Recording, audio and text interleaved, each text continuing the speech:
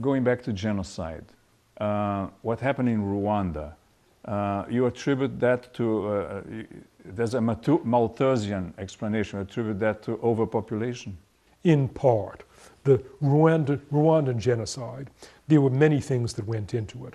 One is that Rwanda is the most densely populated country in Africa, and its population was growing throughout the 1980s. The world market for Rwandan products declined, so there was less money in Rwanda.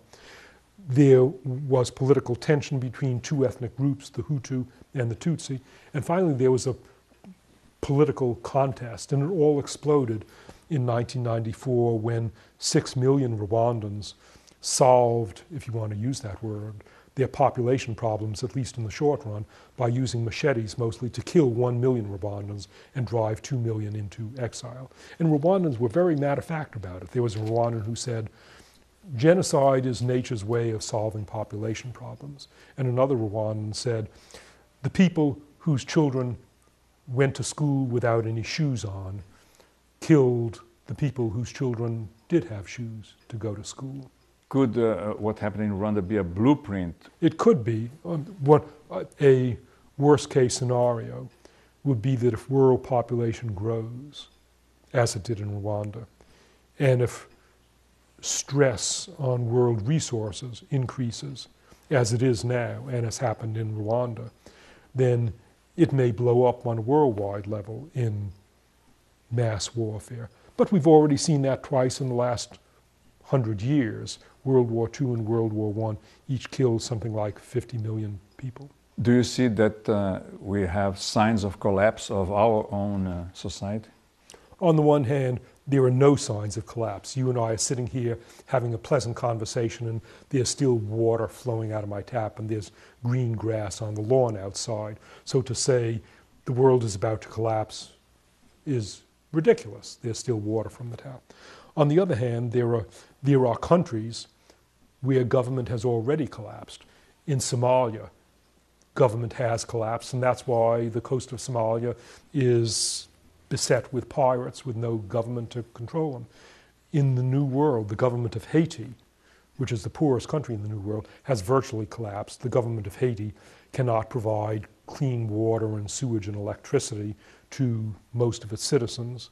So we are placing a stress on world resources, and a pessimistic view of what will happen to the world is that conditions like Haiti will gradually spread, and what's happening in Haiti now may happen in Peru and in parts of Brazil, and gradually will spread until the whole world ends up like Haiti. But I hope that doesn't happen, and I don't think it will happen. Even though the title of your book is Collapse, you call it an optimistic book. Why? It's an optimistic book because the problems that we're facing are problems that are completely in our power to solve. If it were the case that the biggest problem that we face is that there's some big asteroid out there and it's on a collision course with Earth, and this asteroid is 1/4 of the diameter of the moon, there's nothing we can do about it. The situation would be hopeless. But our problems are not of an asteroid coming towards us. Our problems are problems that we are causing ourselves.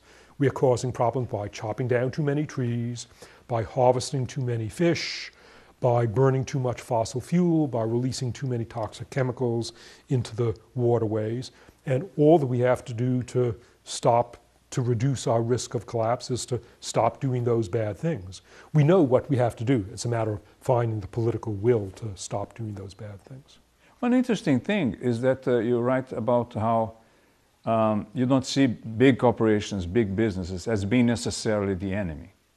11 years ago, I regarded big businesses as the enemy. There's no doubt that they're tremendously powerful. There's also no doubt that many businesses are very destructive. And I've gradually learned in the last 11 years that there are big businesses that are taking good care of the environment. In fact, over the last 11 years, more and more businesses have become concerned with the environment for a couple of reasons. One is that the presidents and the CEOs of big businesses have children themselves, and they drink water, and that they're at risk of getting cancer, and their children come home and ask them, "Daddy, what did you do in your company today?" And the CEO tells them, and the teenage daughter says, Daddy, I hate you and I'm never going to speak to you again. That really gets the attention of a CEO.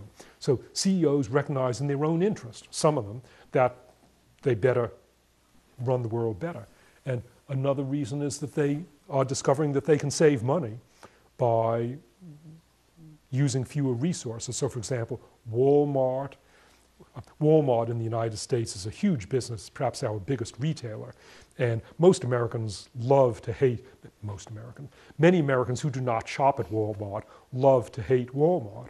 But the son of the founder of Walmart, his son is a river fishing guide, and he, the son of the founder himself, likes to go snorkeling and scuba diving, and he gradually discovered that there are fewer and fewer fish on the coral reefs because the reefs are being overharvested.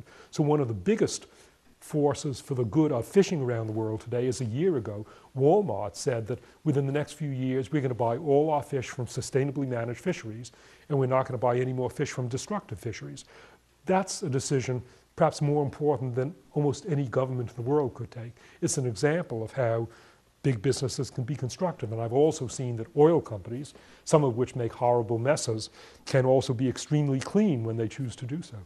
In the conclusion, you point to two things that may save us from what happened to societies that self-destruct. We have television and archaeologists. Television, despite all the mediocre television programs in the United States. I don't know how it is in Brazil. Perhaps in Brazil, all television programs are intellectual and instructive. But in the United States, that's not the case. Nevertheless, television and newspapers and radio are a major force that may help us solve problems because we can learn about what's happening in distant places. So you turn on the television set and you see the messes that are going on in Haiti or in Afghanistan today, but you can also see the good policies that are being carried out in Norway and some other countries. So one can choose to follow the good examples and to avoid the bad ones. But when the Easter Islanders in around 1680 were chopping down the last tree on Easter Island, they didn't have television to tell them what was happening around the world at the same time. And our other advantage is we have archaeologists, so we can learn of the mistakes made in the past and also of the wise decisions made in the past. The Inca Empire had a very forward-looking policy of replanting trees to maintain their forests. Well, we have archaeologists and we can learn about that. But the Easter Islanders didn't have any archaeologists, and so they didn't know about the stupid things and also the wise things that have been done in the past. Perhaps the main reason why I have some cautious hope that the world may be okay, if we want it to be okay, 50 years from now, is that we have these advantages of television and the media on the one hand, and archaeologists and historians on the other hand. So we have the opportunity to learn, and no past society had that opportunity.